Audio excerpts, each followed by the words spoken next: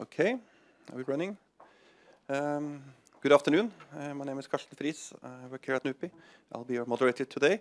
We're going to talk about Macedonia. Not much news about Macedonia, but certainly a few weeks ago there were stories, even in Norwegian media, that there were violence taking place. And unfortunately, typically when something violent happens, that's when it comes up in media.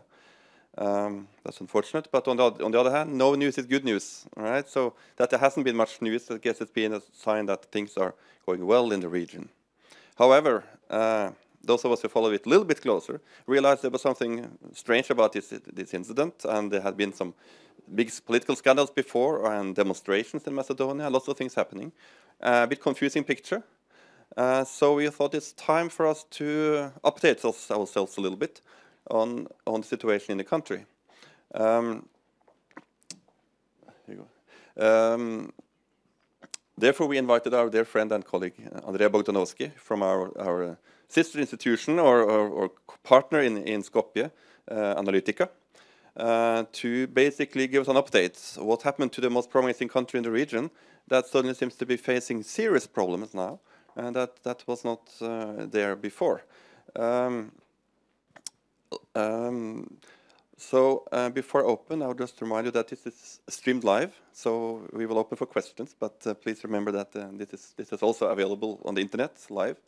And I also like to mention that this is part of a Europe series that we have here at NUPI, which is funded by the MFA, so I'm very pleased for that, and that makes it a possibility for us to have these events. And also, Andrea will write a kind of paper policy brief for NUPI later on, so it will be available on our website if you want to read some of the stuff that he's writing. So with no further ado, I think I'll pass the word to you, Andrea.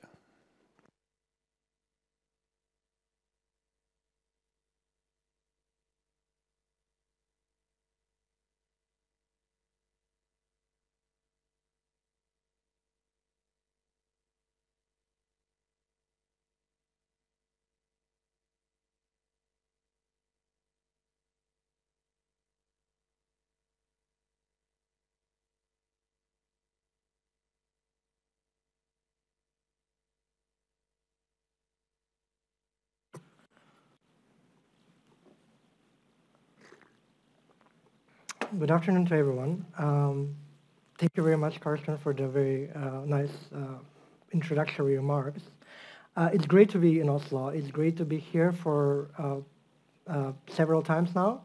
I'm especially delighted that I'm invited by our sister partner organization, as you've put it, NUPI. We've been collaborating for the last several years. It's good to be here, and it's good to be in Oslo. It's a city that I always come back to, and it's a city where I first started and we actually visited in 2009. And I'm super glad that I see very familiar faces around the audience today. And in 2009, when I was doing my master's course in peace research at the University of Oslo, we were talking about our role in the future, and I'm extremely happy that today I'm a little bit more aware of that. Back then that project was by the Nansen Dialogue Center, so many thanks on that note. I'm especially delighted that I'm talking on the Europe series. I think that this debate and this forum is a great possibility to give us a picture about where Europe stretches and where it does not. It reminds us that also Europe is having several pockets or neighborhoods which are not necessarily always it's this unfinished puzzle of the European Union enlargement area, and it still requires a lot of attention. Now, I would like to go and say by the fact that the Western Balkans is still Europe's unfinished business. It is part of its immediate neighborhood. It's in its back doors. And it's good to talk about the region. I had the chance to go through the YouTube videos posted under the YouTube series, and I'm happy that it's getting on attention. And it's good to discuss and put the region on track, because what's happening in terms of European surroundings, if you take Ukraine, if you take the MENA region, is that there has been a lot of discussions and talks on these two regions, but the Western Balkans has been always seen as a completely different story. And it's a good thing, I think. The Western Balkans, should not be seen as Europe's neighborhood. It should, and I'm always advocating for this, it should be seen as EU's new member states, because that's what we are going to be. It's not a matter of if, it's a matter of when. And that's why I think that Europe and Brussels should have different policies when it comes to Belgrade, Pristina, Skopje, Zagreb than they have in Tunisia, for example. So I'm glad that we're discussing this into the context of Europe series. So what are we discussing here today is Macedonia in focus, and the main premise is how the country that has been one of the frontrunners in the region has all of a sudden, or throughout the several years, slipped, and now it's one of the laggards. What were the main drivers behind this, and where can we take from there? Now, I just want to, when we say one of the frontrunners, I just want to give you several examples. In 2005, I forgot to take, I have a newspaper, a Macedonian newspaper, when one of the stories was how the Croatian public was confused and they were a bit irritated that Macedonia is going to be the country that would join Croatia together, they would join together and be part of the EU, and how the Croatian public felt that that may slow down Croatian accession. Now that was very interesting because it just illustrates where Macedonia was. Croatia is a new, fully fledged EU member state, and they got into the EU in 2013, got into NATO in 2008. Macedonia is where it is at the moment. It still hasn't moved an inch from 2005. Another example would be even stronger one. It would be the so-called Stabilization and Association Agreement, which would be the preface of any EU enlargement for the Western Balkans. Now, it's an agreement that the EU concludes with potential member states in the Western Balkans, especially, that sort of puts a stamp on the EU accession prospects of this country.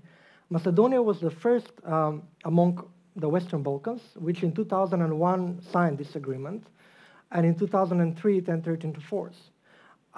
Just last week, there was an example of celebratory talks and discussions in Sarajevo, because in Sarajevo it was just last week that this Stabilization and Association Agreement came into force. So we're talking about a span of 15 years when we look in Macedonia into the context. A last example would be on NATO.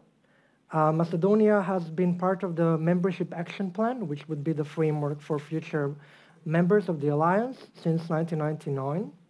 And for example, Montenegro, it was just a few years ago that started to become a fully fledged member of this Membership Action Plan. I think it was December 2013, if I'm not wrong.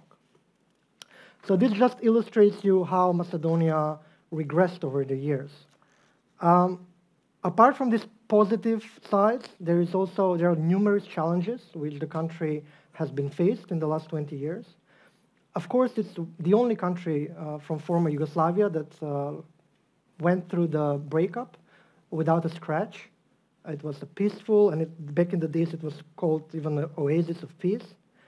But validating its independence in the 90s was very difficult, and that's where the whole struggle begins. It entered in the UN in 1993 under the reference to the name the former Yugoslav Republic of Macedonia, and it was vetoed. It couldn't progress to other multilateral international organizations such as Council of Europe until it reached an agreement with Greece, which was called interim agreement in 1995, that enabled the country to establish relations with the EU and then also to join other multilateral organizations such as the Council of Europe, etc. So, and then of course in 2001 and with the Kosovo war, there was a spillover effect which resulted in the internal armed conflict in 2001, which has dramatically changed the structure and the, let's say, framework and the architecture of the country with the signing of the peace agreement called Ohrid Framework Agreement, which embedded number of solutions allowing non-majority communities, among which the ethnic Albanians, greater rights, whether that would be identity rights or language, national symbols, etc., etc., etc. Where are we today? Internationally, on the international scene, we are having EU and NATO accession, which is a stalemate process. On regional standing, we don't have the best of relations with our immediate neighbors, some of them. Partly it's because we in the region, in the Balkans, are what I identified and what I call it is a bullying foreign policy, which is very interesting these days. Wherever you look, south, east, north, west, you see it happening. But we have also become one of the bullies as well. So I'm afraid that it's a trend that we need to get out of it and start acting as member states, wannabe member states of the EU and NATO. Domestically, at the moment, there is one of the biggest political crises in country's recent history, where the wiretapping scandal, where more than 20,000 people have been allegedly wiretapped illegally. And we have seen through the years a backslide of democratic processes, which I'm going to talk about later on. On the more positive side, we also have somewhat a positive economic outlook, but that would be something that would be heavily impeded by the recent political crisis and the worsening of the security situation in the country, and that's where we have increased security challenges. Of course, I will speak about Kumanova, but also we have other threats that are not only applicable to also for the whole of the Western Balkans, which is the threat of the foreign fighters, which are going from the region to Syria and Iraq, but also the influx of migrants going through the region and then going to the EU and elsewhere. I will try to give answers to several questions. What is the role of the international community in all of this?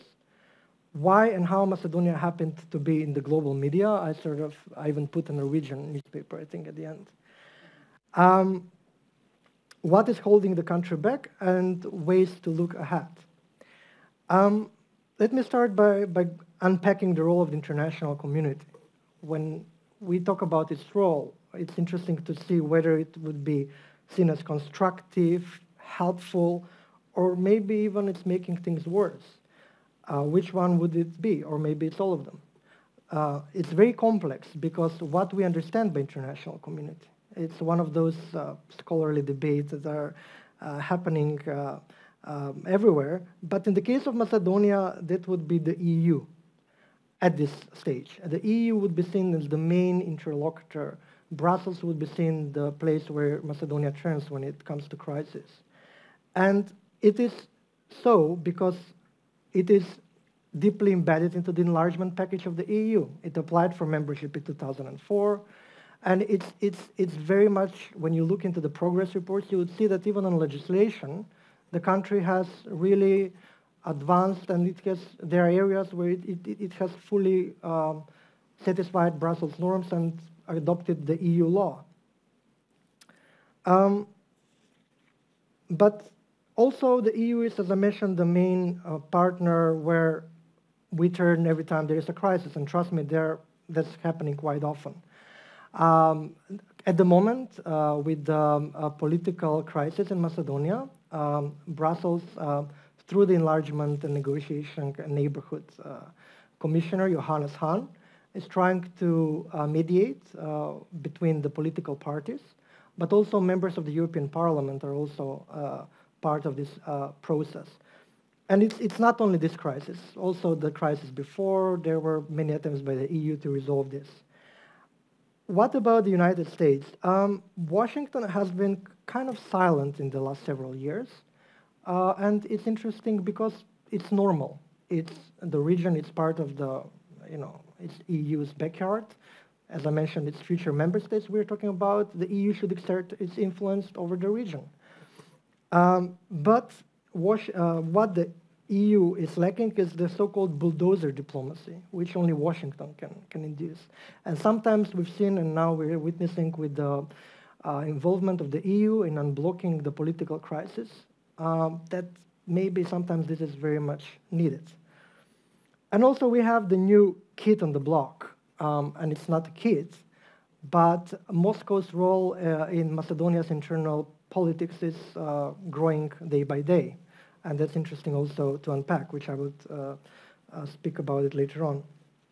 Now, we need to understand also how the enlargement process works in terms of the EU enlargement process, in terms of understanding how and why the country is where it is now. Of course, it's been the case for Central and Eastern Europe. It's been the case for Croatia. It's the carrot and stick policy, right? You do reforms and you get rewarded with just closing yet another chapter, and then you get into the queue and you conclude negotiations and you become a member state. But I think that this principle in the case of Macedonia has been challenged because it cannot function due to the veto by EU member state Greece. Athens is several years in a row blocking Macedonia's progress on EU accession. And the name dispute has been hampering Macedonia's EU and NATO accession for the last 10 years or so. The name dispute is such as long, it's 20 years long dispute. It is mediated by the United Nations, but so far there are no concrete results on resolving this issue. It was supposed to be resolved with 1995, well, a little bit resolved in 1995 with the interim agreement, according to which it's an agreement that signed Macedonia and Greece, according to which Greece should not veto and block Macedonia's accession to international organizations which Greece is a member of, so that would include NATO and the EU. But that's not the case. We're seeing something completely different. The view from Athens is that Macedonia has irredentist moves and irredentist policies towards its southern neighbor. It does history claims. And Skopje's views are that, of course, this is not the case. I mean, we do not have any powers or means to have any irredentistic views on our southern neighbor, Greece. And also, according to the population, the public in Macedonia, Greece is not, one of the main things is the identity markers, it's language and culture and history, which according to the people, Greece is not respecting. So, and then of course, when you put all of this in context, you have this. So when this turned to be the flagship project of the current government, it's called Skopje 14, when the government in Macedonia decided to revamp the central part of the town with neoclassical architecture, with Baroque style. And of course, I should have put the erected monument of Alexander the Great. This has strengthened this polarization of the relations between Macedonia and Greece, and many would argue that this would have given Greece what it needed in order to block furthermore Macedonia's accession and undermine Macedonia's position regarding the name dispute. The country has been EU candidate since 2005, and the European Commission started issuing recommendations to start accession negotiations since 2009. So every year, the European Commission would say that the country satisfies political criteria, economic criteria, and this would be enough for the country to progress to official opening of the chapters. But every time when this comes in front of the EU Council, the Greek authorities, the Greek Ministry of Foreign Affairs would veto this one. So the recommendations by the European Commission is getting weaker and weaker because the stick policy doesn't work with Macedonia anymore. And the authorities in Skopje got very comfortable in this position. because they would blame the Greeks for not inducing any reforms. And this is very comfortable. So they can pick and choose what policies they want to reform or they don't want to reform at all. For example, we have adoption of many laws, which, if you see how they adopted, the end sentence says, the law will get into full implementation when the country joins the EU. What does that mean? You know, when does that going to happen? So it's just an interesting and unique position for enlargement process. The EU, of course, between Athens and Skopje, tried to do some creative approach. It initiated so-called high-level accession dialogue, which was very short-lived, and many say that it was a fake accession, fake process of accession of Macedonia, and it was not realistic. And there's also those that say that Brussels, in the case of Macedonia, preferred to see the country stable, secure, but not necessarily, you know, get much involved into daily politics, which would cause only headaches to Brussels. And, you know, the EU has a lot what's happening in the region, starting from Ukraine, the MENA region, etc. Now, let me go fast track to February 2015, where we had a so-called wiretapping scandal, or the main opposition party calls them bombs. It's a large-scale operation. That's the key to understand. The main opposition party, SDSM, claims that there are more than 20,000 people who come from different walks of life, whether it's civil society representatives, religious leaders, whether it's high government officials, political opponents, union members who have been illegally wiretapped for years. And this has been all conducted by the Secret Service and the counterintelligence.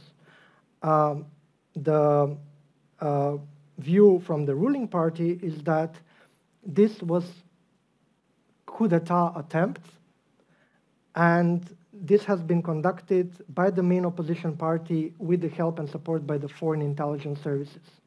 Of course, till now, we haven't heard who these foreign intelligence services would be, but playing on this victim card just reinforces nationalism.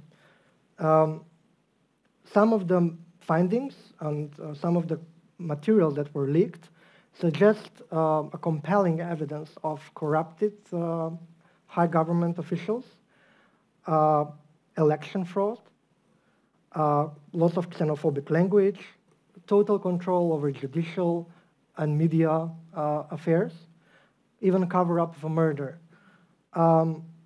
So we need to consider, when we are looking into this wiretapping scandal, we need to consider two tracks. The first one is the content. What do the actual recordings say about illegal behavior of those that are elected? But also, it's really interesting to see, to analyze that this is a breach of Macedonia's security system, regardless of where it comes from and who has performed this. Because don't forget, Macedonia is also a signatory to many NATO documents, and lots of the classified information, for example, is shared with Macedonia as well. So if you have the main opposition party claims to have a material that would be enough to have 2 or 3 years of materials to be leaked at least 2 times a week. So that just says a lot about of the large scale that I mentioned before.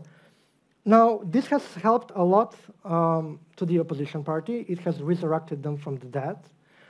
Before the wiretapping scandal, they were in a more of a comatose state because with the backside of democracy, they could not be allowed equal access to different platforms. For example, media, which are under state control, most of them, would not attend their press conferences. So what they have to say in terms of projects would never float in the media. And also this has increased the public debate and also public interest. Wiretapped content brought people on the streets. So every day, even today, at 6 p.m., people would protest asking for resignation from Prime Minister. And this has culminated on the 17th of May. With with a massive anti-government rally in front of the government building, asking for resignation of the current government. And this is interesting because it was, as you can see, it was big numbers. This was unheard of for Macedonia conditions before. And also, it was across ethnic lines. When you look, if you go on Twitter, you'll see lots of iconography from people wearing Albanian flags, Macedonian flags. This didn't matter. And there was one consensus, and that was that the government, this should be seen as a red flag to the government. As a result, not of the protests, but of the international efforts, 3 high government officials have resigned: the Minister of Transport, Minister of Police, and the counterintelligence chief have resigned. And that was seen as an attempt to try and solve the situation, but it did not happen. Now, let me go, I mentioned several times about democratic deficiencies.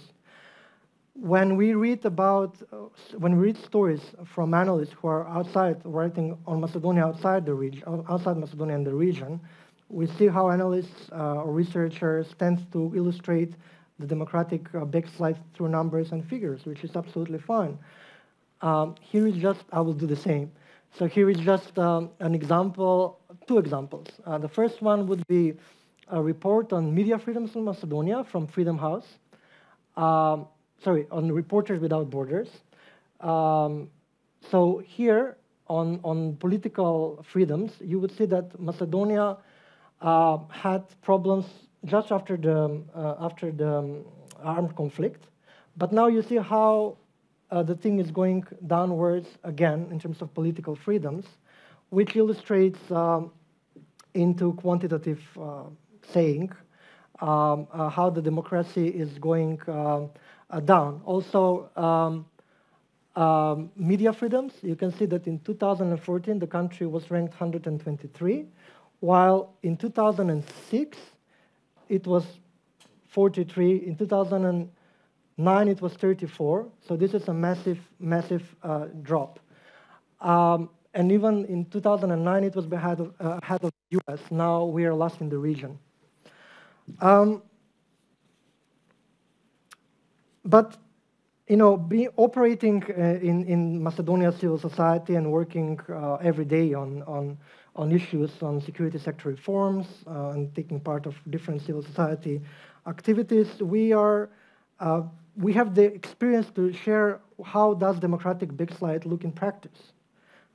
We have this phenomena of so-called counter-protests, so which this government has practiced a lot. So for example, whenever you would have genuine civil society movement, which would protest, let's say, against the government attempt to cut the trees in the city center because of this Skopje 2014 protest, you would have the government, through its political machinery, organizing counter-protests.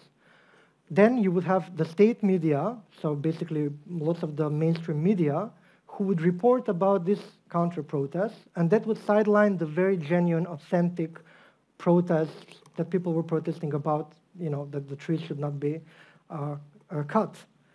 And this goes hand in hand with language, very disturbing one, saying that those that protest are Western-backed organizations, and that they want to have, that they are traitors of the country, and this is very much in line with Moscow's position, we'll see later on.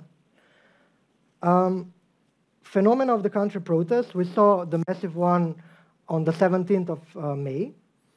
On the 18th of May, the government also organized counter-protests. So the Prime Minister Gruevski bussed, I don't know, hundreds, thousands of people from across the different cities in Macedonia to show to the world that he has the support. Then the main opposition party started setting up camps in front of the main government building, and then also the pro-government people also supported camps in front of the parliament, and they're calling these camps guardians of democracy. Now, I'm not quite aware of what they are guarding and who are they guarding from, but you can also see that there is very interesting iconography with the crosses, and it just says a lot of how we conduct and we try and see how democracy works in the country. Of course, this goes hand in hand with partisan public administration. It is a tool for winning the next elections. So basically, if you are party member of the ruling political parties, you are on a fast track for getting a very good job, either Ministry of Foreign Affairs, Transport, Police, you name it. And this is not based on merit system. When election day comes, you should provide at least 5 or 10 signatures of people that you have convinced to vote for this government. And that's how we have a total state capture over state institutions. And the state line and the party line are here mixed. Of course, this leads to the next slide, which is Kumanovo. It was a large-scale police operation conducted on the 9th and 10th of May. It's a city in northern Macedonia, very close to the Serbian and Kosovo borders. But it became very prominent in the news for a police action. You know, it was supposed to be just another police action, but there is more than that. Whenever there is any sort of political instability in Macedonia, there is a pattern of worsening the security situation. And this case, if it hadn't been managed successfully, it could have been a Pandora box, because it alerted the whole region, it alerted international media, and it was a high-intensity operation. More than 30 hours of fighting resulted in 18 deaths, and more than 35 policemen were injured and hurt. Luckily, there were no civilian casualties. The main premise was that the government initiated this action to detain a terrorist group, some of them coming from Macedonia, some of them coming from Kosovo, and I think there was one coming from Albania. But as I mentioned, this has managed to put the entire region on alertness. Kosovo police have strengthened the patrols with Macedonia. Serbia also sent gendarmerie and also police units. Also, even Bulgaria discussed the Macedonian issue, and it was all over the media. But the main question about this event is why now, and why was this happening at this point in time? One of the theories that got prominence was that this was allegedly a government setup, that the idea behind this was to allegedly to defocus the public attention from the wiretapped materials, which I've mentioned were revealing scandalous materials, and it would stir an ethnic conflict, again, which would sort of loosen the situation from the wiretap revelations. And also it would focus in the entire society on security. This would give the current prime minister all the necessary needs to once and for all deal with whatever terrorist activities are out there. And I don't personally agree with this premise, but just there's this interesting tweet by a professor at London School of Economics, James Kerlinzi, who says, when it becomes possible to even consider the most outlandish conspiracy theories, you know that something is very, very wrong. And that's the main problem. I don't think that this was the case in the Kumanovo, that it was a government set up. But it just thinking about it says that, you know, first and foremost, there is a mistrust among the population towards the security sector, towards the security system, towards the police, intelligence. And also, you know, there was a big gap on regional security cooperation. You know, how did Macedonia and Kosovo authorities, for example, cooperate?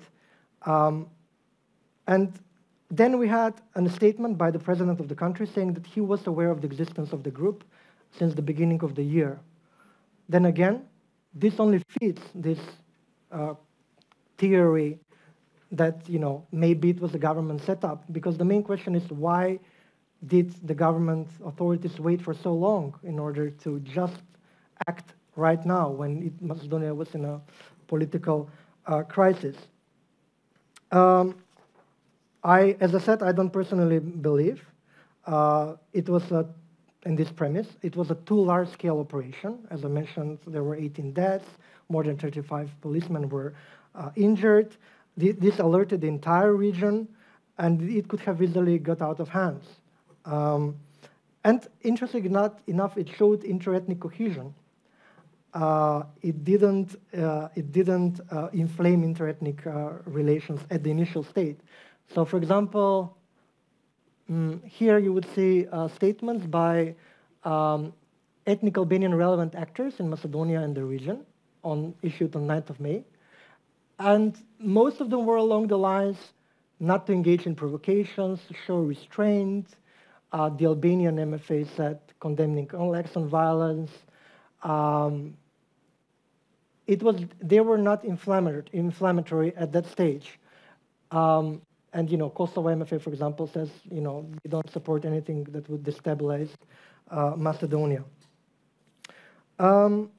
Interestingly enough, I just go this slide.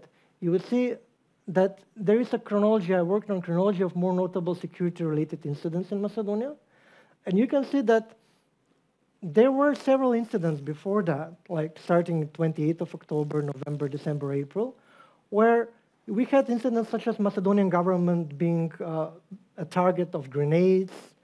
Then we had another government building hit by grenades, and all of them were unresolved.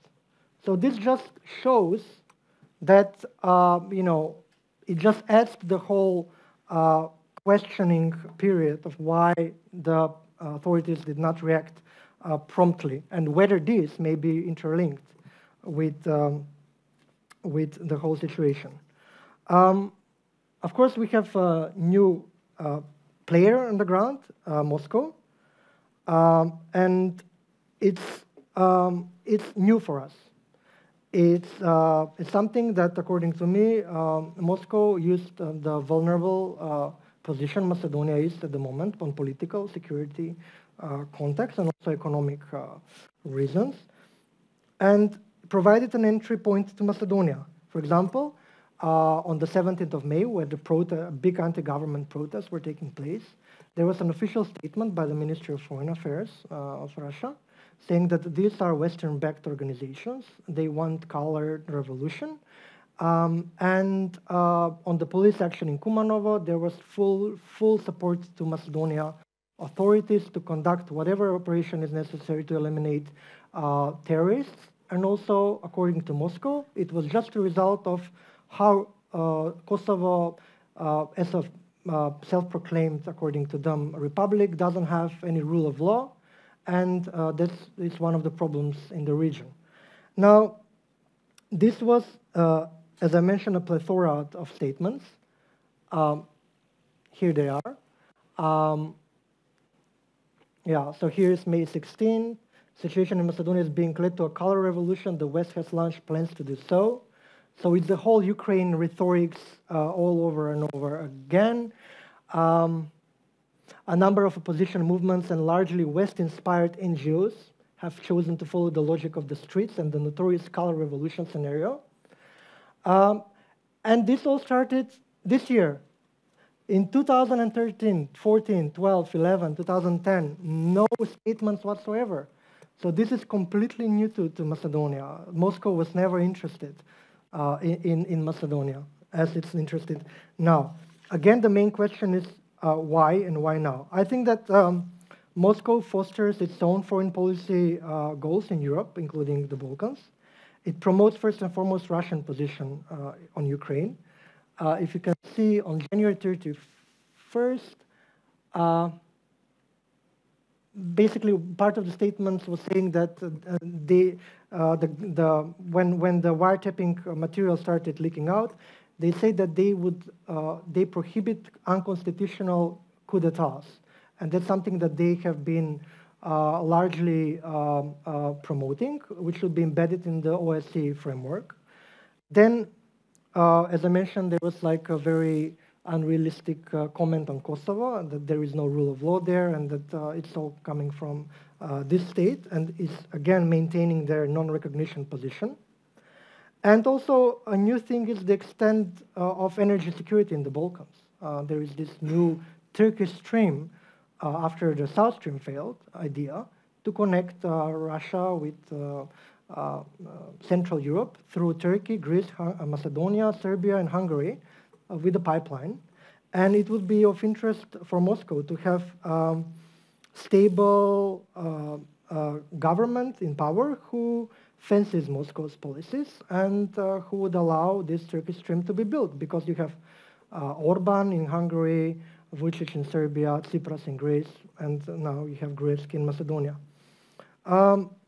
Apart from official channels, every day there are a number of stories on Macedonia coming from Sputnik, which would be Russia's state-financed news agency, into issuing statements like this one.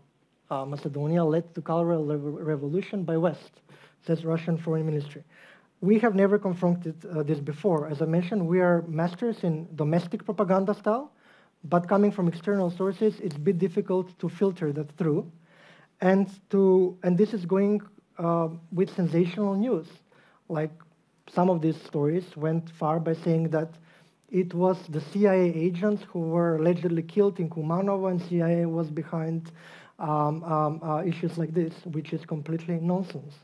But it just says that not being able to confront this, it's influencing how public opinion in Macedonia thinks about these cases. And I'm afraid that if this propaganda style continues, we would have more of the public opinion aligned towards statements like this one, because one of the national sports in the Balkans is conspiracy theories.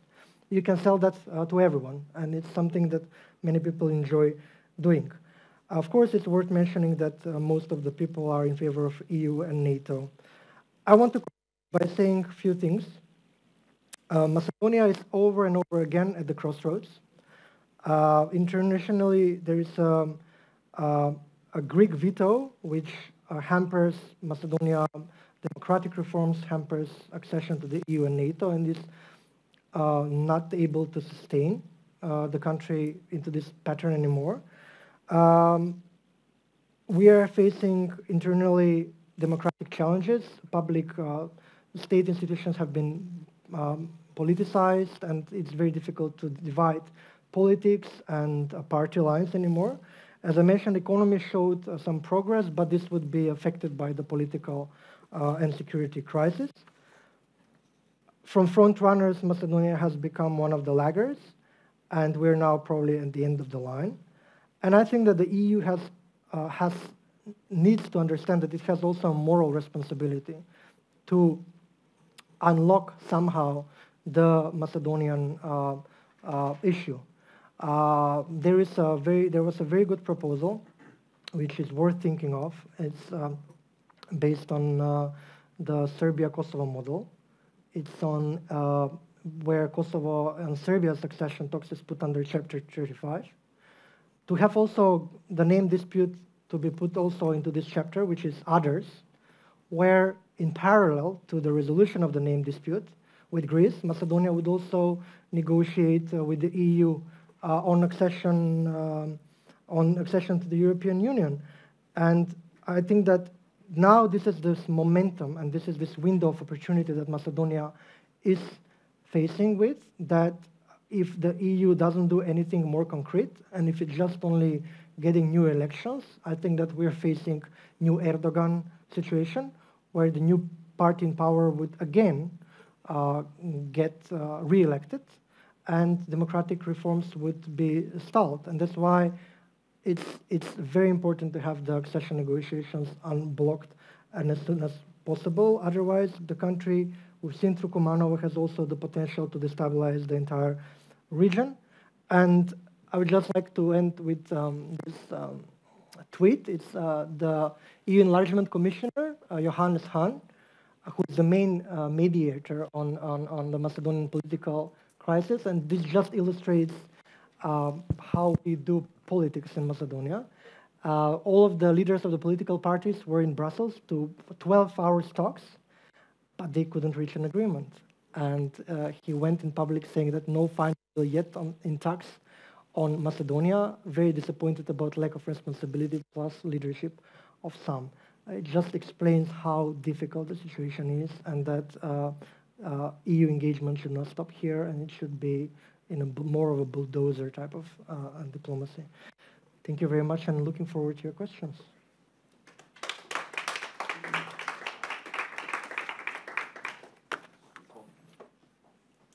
Well, thank you, Andreja. We will open for it in a second. Oops, I see.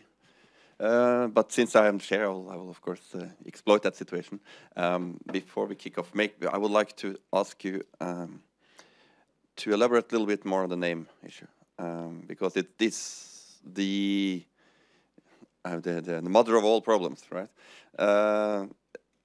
Remind us a little bit, of course, the Greek position and why it's so difficult, and maybe if, do you see any solution? Except you indicated something now, putting it under Chapter 35. But when it comes to actually the name itself, what kind of ideas have been floating? Thank you.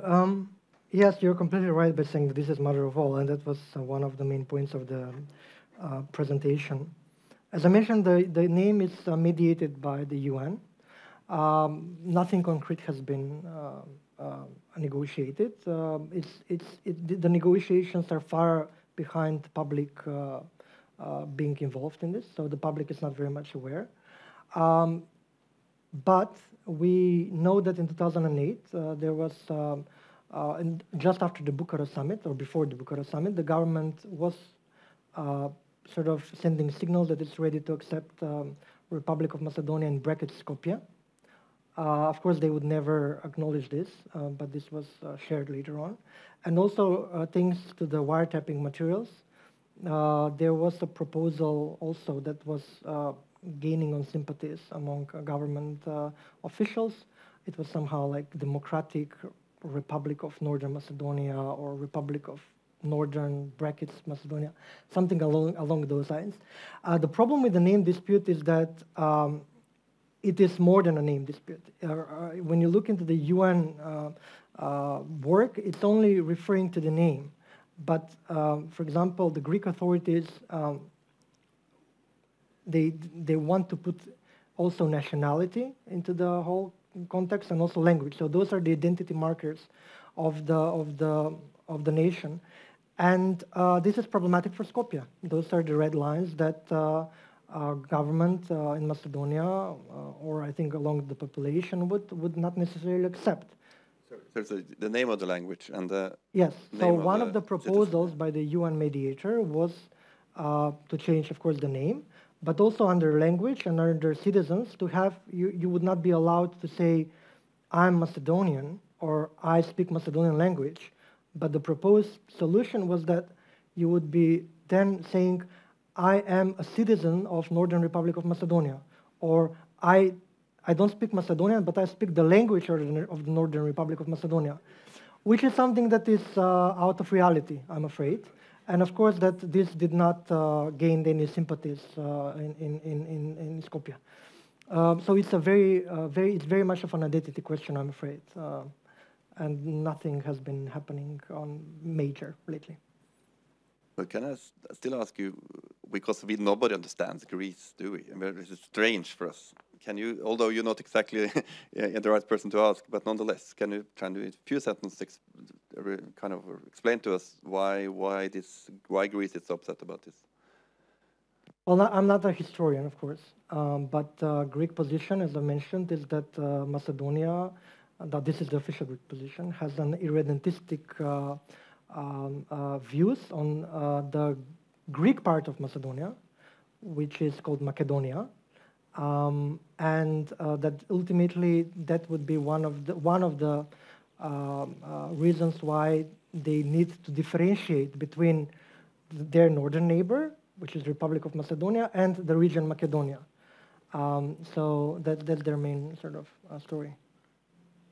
Okay, let's open up. I have one question here too already. Please, Yeah, there's a microphone behind you. Don't forget to say who you are. Pernille, please. Okay, thanks. Pernille Riker, I'm a senior researcher here at NUPI. I have a question concerning EU membership kind of prospects and the popular support for EU membership. Has it changed over the years? And has it also changed as a consequence of kind of the Russian interest in Macedonia? Can you see kind of that there is a drop in EU in the kind of support for EU membership? I would not put the Russian influence directly connected with the answer because, as I mentioned, it's very new. But due to the Greek veto, it has declined. When you look into like opinion polls several years ago, you would see even 90% of the population up for EU membership. Now this has declined, not dramatically, but let's say 70. Now I'm not aware of the latest polls, but the lines are between 70, 80, 75%, which just suggests that if this veto thing continues to happen, that reinforced by Russian influence, it may fall even more. Of course, then there are two main questions when you ask here. The first one is whether you are up for EU membership. Vast majority of the population would say yes, but then it's whether you're up for membership if you have to change your name. Then you would not get the support by majority of the population, and that's something that, of course, it's also different among ethnic structure. If you ask ethnic Albanians, they would go for changing the name for the sake of getting into the EU. Well, this would be completely different from the ethnic Macedonians who would not opt in for that. Okay, I'll give the next to Mr. Bryn, Kari, since we have. Very nice to see you again. My name is Steinar Bryn. I work at the Nansen Peace Center in Lillehammer, and we've been involved in Macedonia the last 20 years. And only twice have I been in really serious trouble, I think. It was the first time on the airport in Thessaloniki in 1996. I asked, is it possible to fly from here to Macedonia? I didn't know that the name of the airport was Macedonia. And the second time was in 2000. I was interviewed by a journalist about the name issue. And I had actually a proposal. That was Macbania. That was published. And the next day when I came down to breakfast in the hotel, I was sure I was not going to survive that day. And my proposal was not, I guess, accepted. But I have a general comment. I want to hear your impression, and I have a specific question. We have been working on a very specific issue, integrated education. And I think now in 9 municipalities in Macedonia, the model of integrated education, bilingual, including Macedonians and Albanians, as well as in East Macedonia, Macedonian and Turkish population, has given me the feeling that things are really moving forward in a very good way when we talk about interethnic, multi-ethnic relations in Macedonia. But then, of course, when I come to visit, we go and travel to these municipalities. We meet these directors of the schools. I see all these little kids playing together. So I really feel, good things are happening. I've even invited the directors of schools in Oslo to come to Macedonia to see actually what integration is like. Because in Norway, we deal with integration as assimilation. You integrate well when you somehow adapt to Norwegian ways. While the model, the Nansen integrated model in Macedonia, is more equality, treat each other with respect, but learn to know each other both ways. And is this my general perception of things getting better? How does that resonate with you, living in Macedonia and having lived there these last 20 years? My question is more specific. When you talk about the Kumanovo incident, you somehow said, well, you don't buy that the government was involved and so forth. But elaborate a little bit, because the accusation that these people actually were paid, and Ramush Haradinaj was involved, at least I heard rumors about it. I know Tachi is coming here on Monday, so we can actually ask him what he knows about it. But if it was not, if the Macedonian government was not involved, who actually was masterminding it? Because I assume it was an operation led by somebody. Okay, first question. On the feeling and how interethnic relations work in Macedonia, there has been a dramatic improvement, I believe, after 2001. But I'm afraid that the Ohrid Framework Agreement has also led to establishing more of a parallel societies rather than joint ones. Of course, we live together, but we live side by side.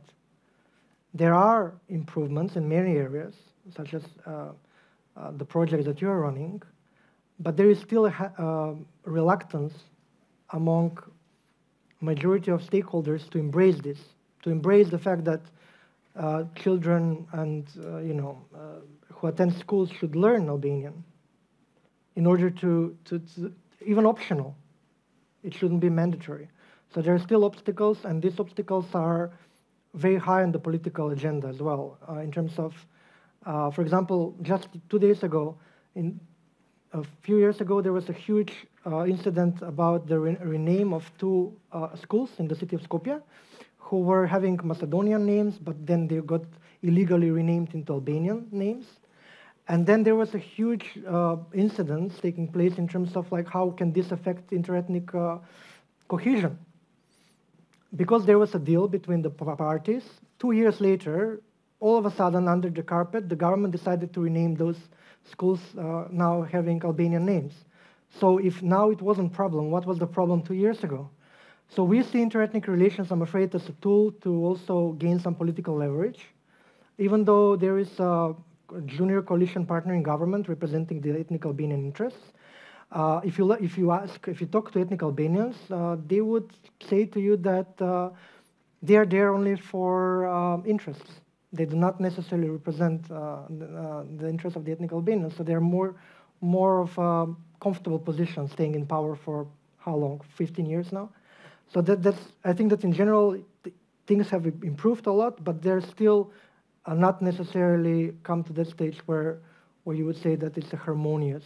I think that there is a lot of work that needs to be done in that context. When it comes to Kumanovo, there are speculations, information, misinformation every day. Trust me, like I cannot keep up with all the media reports about who the intelligence services contacted when, who was the first to call, who, it just, now we're at the stage where confusion is better than reality. So the international media would pick up something, but it doesn't necessarily resemble the truth. And the truth is that we don't know what the truth is. There is still an ongoing process, but an ongoing investigation. But we, according to previous examples, Macedonian security services are not transparent. So that's why international actors also look for independent international investigation to be conducted on this Kumanovo incident. I don't know by whom and how, but the notion that they're looking for it says something.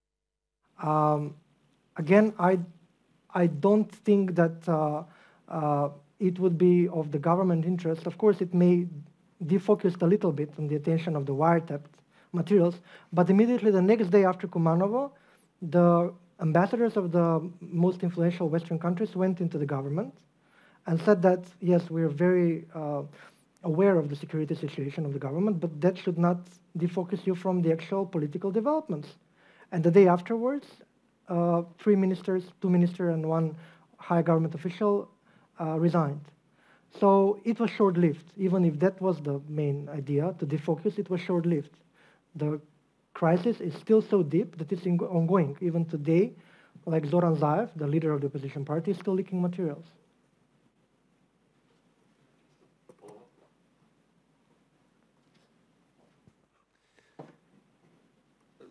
Just to somehow end on a positive note with my little exchange, because it is kind of depressing to hear you talk that, since 1995, since 2005, there hasn't really been that much improvement.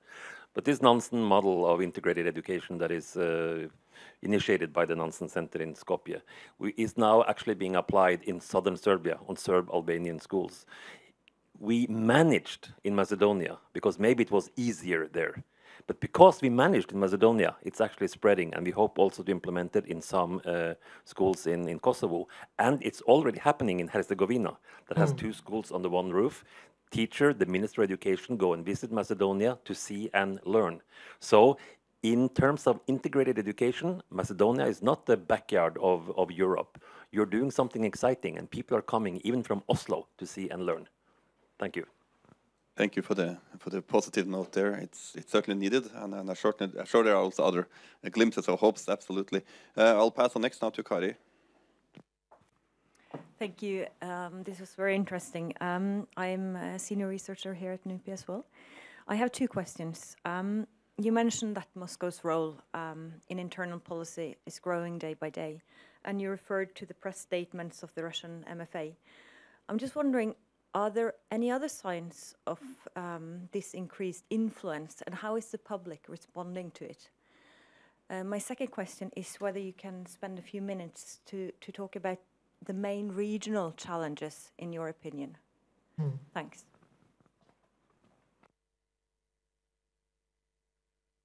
I'm afraid that how Moscow conducted policy in the region, in Macedonia in particular, and how it all became part of the agenda was through this South Stream and then Turkish Stream. So in Macedonia, it was supposed to, the regional plan was that Macedonia gets a segment of this South Stream, and that Russia would pay for it because it's a payoff of a previous debt. And it was seen primarily through economic logic. With how things started evolving with the Kumanova crisis and the protests, they have enhanced their statements on Macedonia and their interest. And at this stage, it's all about statements. But at the same time, one of the very disturbing comments by Russian Minister Lavrov was that he was afraid that there would be some sort of annexation of Macedonia by Bulgaria. And this was something that we were totally shocked because no one even mentioned nor anyone was aware of it. But I'm just going to illustrate, the next day, the Russian ambassador was summoned in Sofia in Bulgaria, where they gave protest about what he mentioned. While Macedonian authorities cannot do that. They haven't had any reaction on that statement whatsoever, and which is worrying. So that says that the official response is still weak. Another example would be EU sanctions on Russia regarding the Ukraine crisis. So Macedonia, Bosnia and Herzegovina, and Serbia are the only country in Europe which have not aligned their foreign policies regarding sanctions. At this point, these are the forums that we're discussing about Russian influence. On regional challenges, of course, there are shining examples, as always, and the EU wants to see those and promote those as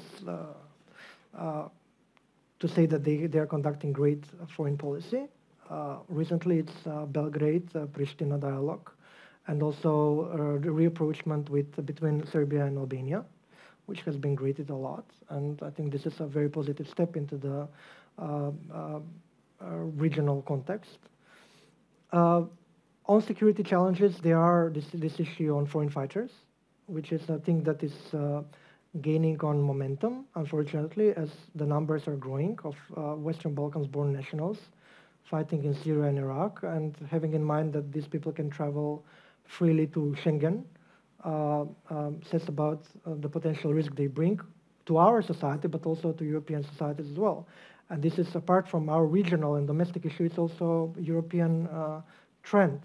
And then also lately the issue of migrants coming from primarily Middle East, Syria, looking for a better life in Europe. And one of the main transit routes is the Balkans, or more specifically Turkey, Greece, Macedonia, Serbia, and then once they're in Hungary, they're everywhere.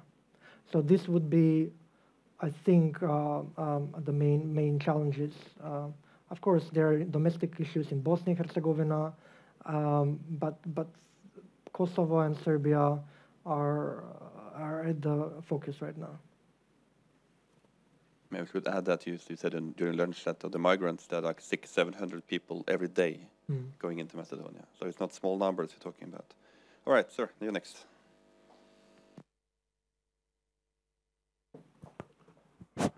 My name is Kjell Nyhus. I work for the Norwegian Press Association as a secretary for the Norwegian Press Complaints Commission.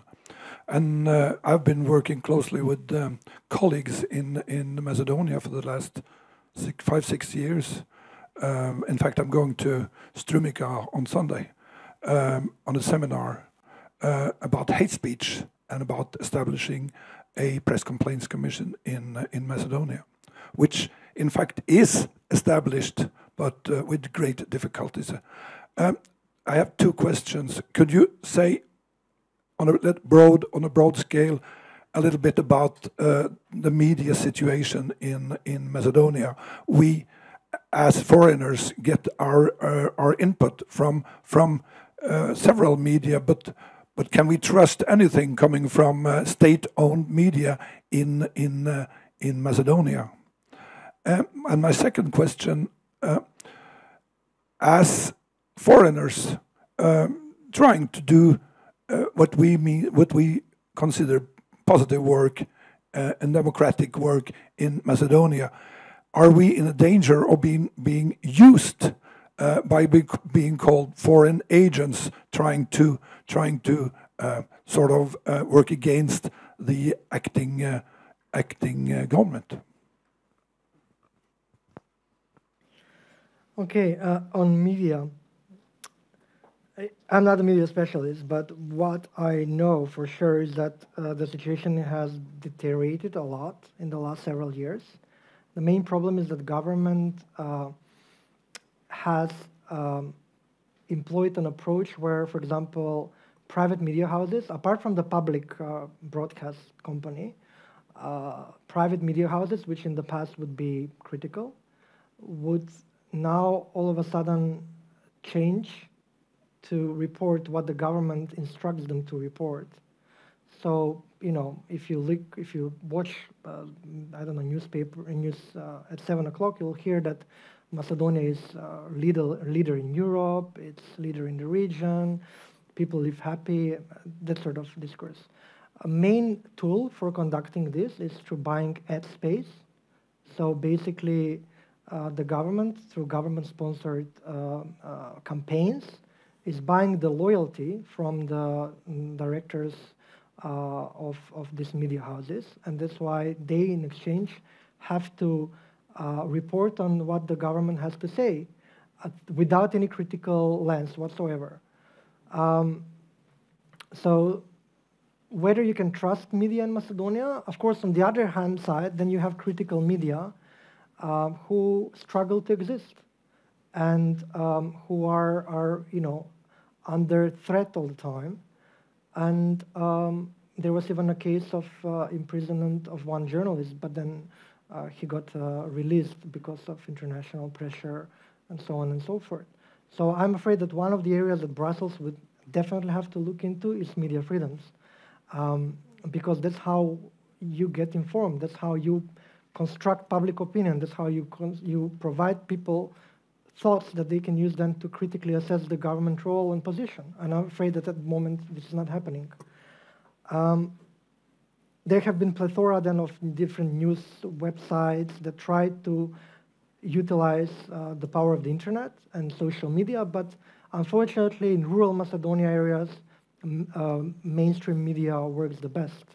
And when you have all these ordered type of events, what media needs to report on, then I'm a bit skeptical that they can provide the real picture. On the second question, I don't know what to answer. I'm afraid. There hasn't been, I haven't heard of such a case. So I think that, I mean, I don't know you personally, but I think that you're fine working in Macedonia. Oh yeah, Rezok. Sorry, I almost forgot you. Please.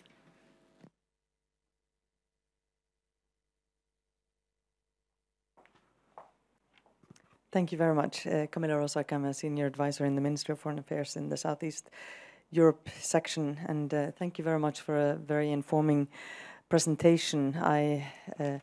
I'm glad, although you are saying that the situation in so many ways is deteriorating for your country, you still hang on to that there is a window of opportunity right now, and I'm glad you're saying that. But what you're also saying is that the election, which was maybe an offer in a peace talk or at least mediation talks, is not the only solution. I mean, this what you have been informing us about today could be a week seminar. So I'm looking forward to more information. The issue I wanted to ask is because you're saying on the mediation, there is a lot of mediation going on in your country with the EU, with the UN, and it doesn't seem to produce a lot of results. And you are claiming that there needs to be a little bit more of a bulldozer approach. So I want to challenge you on what could a bulldozer approach yield of results that the so far mediation we have seen is not giving the situation in Macedonia. So two things. I would be very prompt. Let's imagine a bulldozer carrying carrots. So that's the EU accession. If that bulldozer wants to conduct serious changes in Macedonia, and it has something to offer, and that's, you know, screening of chapters 23, 24, which is judiciary and internal affairs, or even opening one chapter, I think that you have political leaders in Macedonia accepting the offered solution, whatever that be. And this is the stake. This is the stake. It's the possibility for Macedonia to show concrete step forwards towards EU integration, which has been stalled for 6-7 years now. And this may work.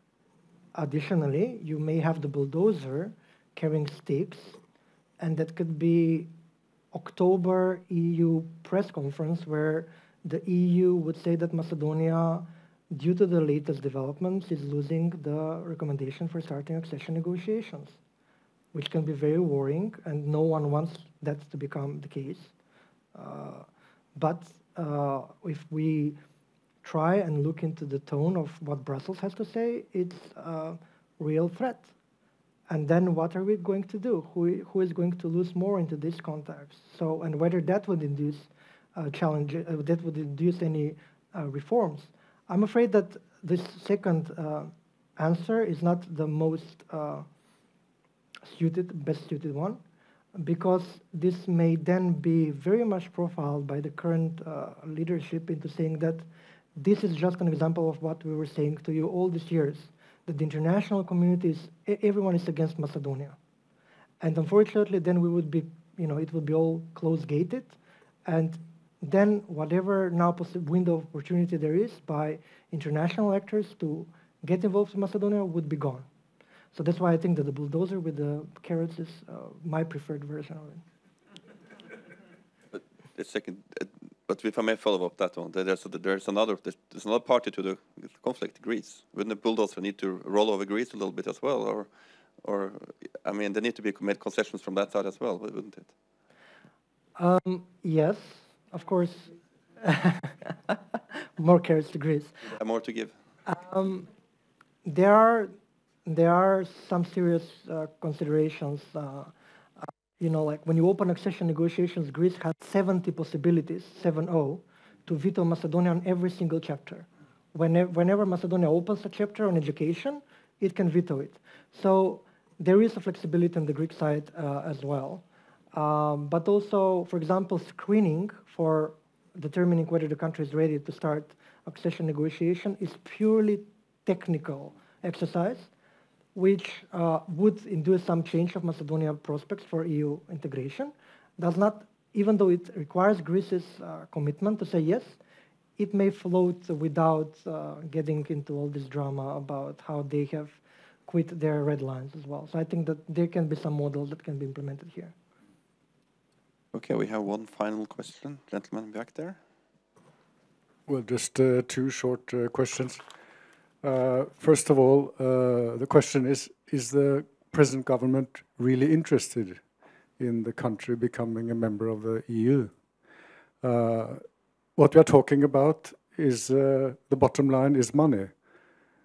We haven't talked much about that, but when you looked at local elections in Macedonia, it was very much about money. If you had the governing position in the municipality, you could make a lot of money. And now in the same way, the central government people, Gruevski and Mjalkov, becoming very, very rich, and they want to keep the situation as it is. So the question is, do they really want to become member of the EU? I don't see any sort of significant motivation. It's just going through the motions, and that's it. And in fact, even sabotaging the process by all these monuments. The second question, the Islamic awakening. You have this Salafi, Wahhabi awakening. I was wondering, does this complicate the relations? Because traditionally the Muslims and the Orthodox lived quite well together in Macedonia. Of course, there were massacres and all that through the centuries, but basically they managed to get along. Does this new radicalization change the picture? Thank you. Thank you. On the first question, I don't think that, like when you look into the Western Balkans, I don't think that there is an option for you to say, no, I don't want to get into EU and NATO. You may say yes, you may say no, I don't want to get into the EU, but then you would be doing it because your people want to get into EU and NATO. So you have, it's a demand by the population. Then I try to answer your question more directly. The answer would be, let's unblock accession negotiations and see whether Greece is up for joining EU and NATO, because then you would see the reform possibilities of the country to be going into the EU very fast or very slow. But he would not be able to then say, it's not up to me, it's up to Greece, and we're doing everything in power to overcome this issue. But these days, he's sitting very comfortable because he controls media, so media cannot report that every day that why Macedonia is not joining EU and NATO. Citizens already got very comfortable as well, because the most tangible result of EU integration so far was visa liberalization. They had the visa liberalization in 2009. They are not informed what are the advantages of Macedonia joining the EU. They just want to know, they just want to be there. So there is no pressure whatsoever for Greece. And then there's the international community, which is, of course, when you look into Ukraine and the Middle East and Africa, they are preoccupied with that. So there is no pressure whatsoever coming from their side. And that's why we don't know whether Greece is still is committed or not to EU integration process. Let's not forget when he was elected in 2006, the international media portrayed him as the very young, ambitious reformer who is a technocrat and would do miracles with Macedonia. But then we had the Greek veto, and then we don't know what this person really has become. On the second question on Islamic and radicalization on Islamic issues, there has been an increase of this has been a question that has been raised because of the Syria and Iraq battlefields. Before that, there were not that much of an information, and as you mentioned, people were living in coexistence. These days it's the same. They are just individuals from Macedonia, Kosovo, Bosnia, Serbia, who go and fight, and some of them, not all, may return with radical ideas. But it's up to us to make sure that this is not gaining on more and more prominence.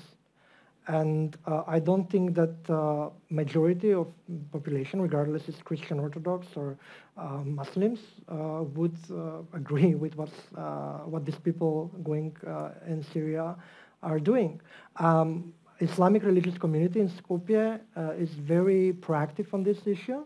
For example, every day, the main mosques in Skopje, on every Friday, you would hear how there are calls that people should not go to Syria and Iraq because that's not according to their teachings, which is very powerful. For example, then you have the Islamic religious community in Macedonia initiating, but didn't find any support whatsoever, which is very sad, a comprehensive project proposal of resocialization, reintegration of foreign fighters.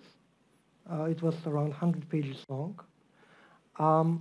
And unfortunately, at the same time, you have Islamic religious communities saying that there are 2 or 3 mosques in the city of Skopje which are not under their control, which they believe may be one of the centers for radicalization of people.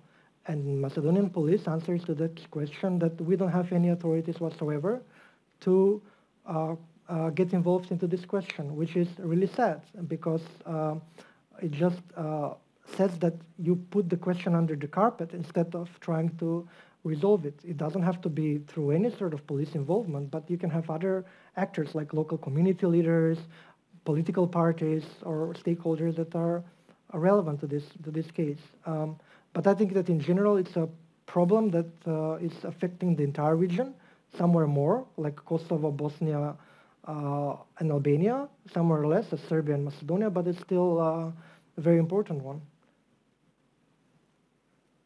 Okay, well, I think we are approaching the end. Many of the issues to talk about are specific for Macedonia, but some of them, of course, recognized from other countries in the region as well, such as media bias and leaders who we're not really sure if they really want to go all the way into EU or not. If that's any comfort, I don't know, but at least it's a regional problem. And I think another, hopefully, awakener for the international community is that the lack of progress, what happened in Macedonia, if that happens to the other countries, you can have more of the same, as it were. So I hope that the reluctancy within the European Union for enlargement, that is being somewhat pushed back from your negative example, so sorry to say, to put it that way, but you know what I mean. And hopefully that there will be some kind of unblocking as a result of this. So thank you so much again, Andreja, for coming and sharing with us. And thank you for all of you for coming and asking good questions in this beautiful day. And see you around another day. Thank you. Thank you.